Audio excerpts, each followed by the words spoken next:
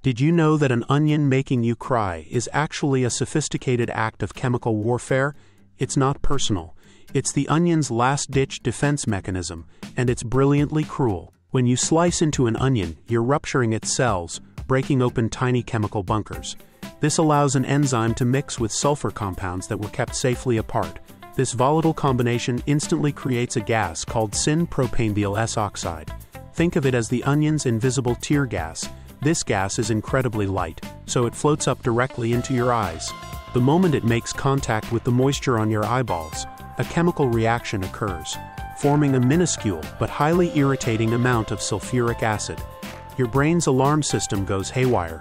Sensing this acid as a major threat, it immediately commands your tear glands to open the floodgates, producing a torrent of tears to wash the chemical attacker away. So you're not crying because you're sad.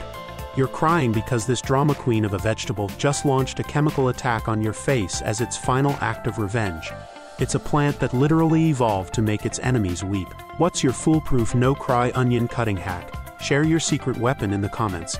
Like this video if your mind is blown, and subscribe for more everyday science secrets.